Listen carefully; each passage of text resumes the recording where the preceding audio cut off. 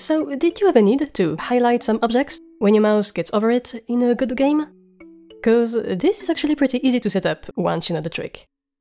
Now, of course, if you're working with UI elements, this is really easy, because they have readily available mouse-entered and mouse-exited signals that you can use to create those hover effects. But what about 2D and 3D nodes? Well, suppose that you have a 3D scene like this one, with a bunch of 3D models, some lights and a camera. Our goal here will be to catch our mouse movements so that whenever our pointer gets over one of the items in the scene, it gets highlighted by turning white, and then of course when the pointer gets off of it, it resets back to its original colors. The thing is that by default, 3D models can't catch those mouse events. When you import a 3D mesh file, it usually only contains basic 3D nodes or mesh instance nodes. To solve this, what we need to do is add an area 3D node to detect our mouse signals. So typically, we can do the following. First, we'll go to our scene hierarchy and right-click on our model instance to toggle on its editable children option. This will allow us to access the exact mesh shape of the model in a few seconds. Second, we'll create a new node as a child of our model instance of area 3D type. You'll notice that Godot shows us a little warning, because as always when creating physics bodies or area triggers in Godot, we need to give this area a physical shape thanks to a collision shape child node.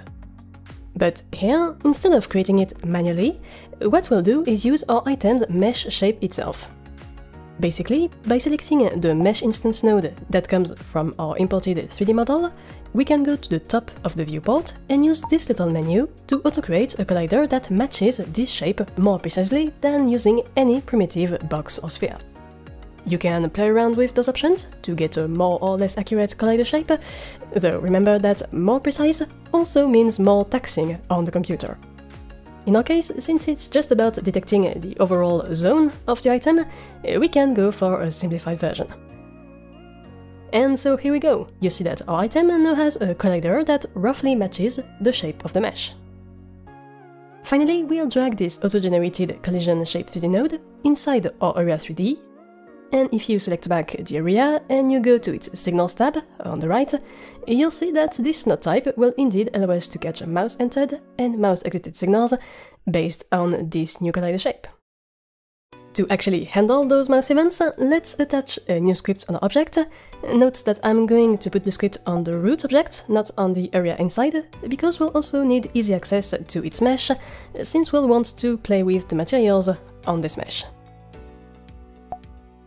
Feel free to call the script as you wish. Here I'll go for object highlight, and inside we'll put this bit of code. The core idea of this script is that whenever a mouse enters the area 3D node for this object, we swap all the materials on its mesh instance child for a highlight material, and then when the mouse exits, we swap them back to the original materials. To make it adapt to more use cases, what I did here is that I exported the references to the mesh instance node to swap materials on, and to the area 3D node to get mouse signals from, so that they can be assigned in the inspector if you want, but I also made sure in the ready function that is run when the scene starts, that if they're not yet assigned, the script auto-fetches them from the current child node of this object. Then, using those references, we can start by filling an array to remember what are the normal base materials for this object's mesh, so that we can restore its colors when the mouse exits.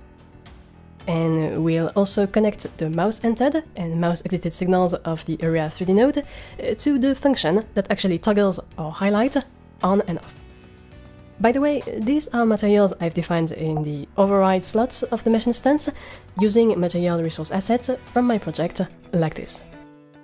So the highlight in itself consists in replacing all the materials on the mesh instance, either by the highlight material, if we're toggling the object on, or by the default materials we stored in our array if we're toggling it off. And well, that's it! If we give every highlightable object in our scene the same kind of hierarchy with an area 3D and an auto-generated collider, and then put the same script on them, then if we run the demo, you see that we can move our mouse across the screen, and it properly highlights the item currently being hovered by turning it white. Now, in the case of 2D nodes, for example sprites 2Ds, we need to do sort of the same thing. Because, again, those sprites can't handle mouse events on their own, we need to give each object its own area 2D node and a collision shape 2D node inside. And although we could actually select our sprite and use a tool to auto-generate a collision polygon, just like we did before for our 3D meshes, here it's a bit of an overkill. Indeed, since our sprites don't overlap, and we don't care so much about the exact shape of the image on them, we can just create our collision shape 2D node manually and give it a rectangular shape that matches the size of 128 by 128 pixels of our image. And the cool thing is that because all of our sprites have the same size, we can even copy-paste this sub-hierarchy directly, and they'll all share the same rectangular shape, which reduces the amount of resources needed in the project. The logic will once again be handled by a script on each of our sprites 2D nodes, and it's even shorter than the one for 3D. In the case of 2D, the easiest solution is just to change the modulate property of a sprite between a highlighted and a normal color, as you can see. But in any case, there you go. We've now got a working, albeit basic, highlight system for both our 2D scenes, based on sprite 2D nodes, and our 3D scenes, made of imported 3D objects. As usual, I really hope you liked this quick tip. Don't hesitate to react in the comments and to subscribe to the channel to get more videos. And of course, a huge thanks to my Patreon members for the support, and to you for watching. And as always, take care.